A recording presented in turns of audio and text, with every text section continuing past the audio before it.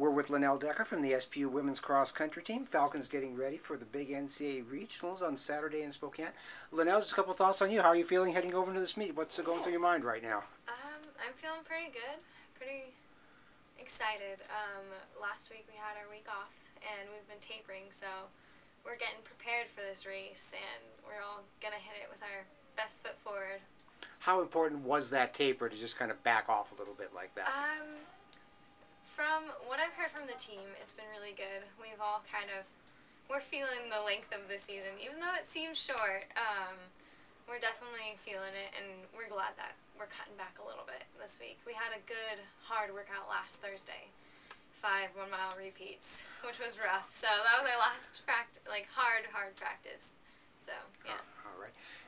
You and the team, and you in particular, had a great race down at GNAC. Talk about your season. You seem to be really picking it up and coming on strong here toward the end. Yeah, I was kind of disappointed with the beginning of my season, but last, or 2 weekends ago, I had a pretty good PR. I was pretty proud of that, and I don't know, I approached the race with a different mindset. Instead of taking it out fast, I went a little bit slower mentally, because I guess my time wasn't that different, but yeah, and I think that helped, and then building. And has it been a mental thing? Like I say, you started off a little slow, and then it's really just gotten going. Has it been more of just a mental thing with you than anything else? It's definitely mental with me. Anything longer than a mile is mental. Okay. So, yeah. All right. And as well as you ran at GNAC, what does that do for your confidence heading over to regionals now?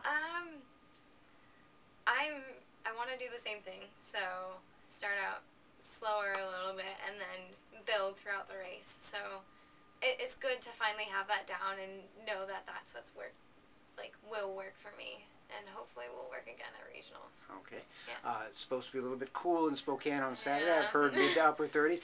Is that a big deal for you? Do you mind conditions like that? I don't know.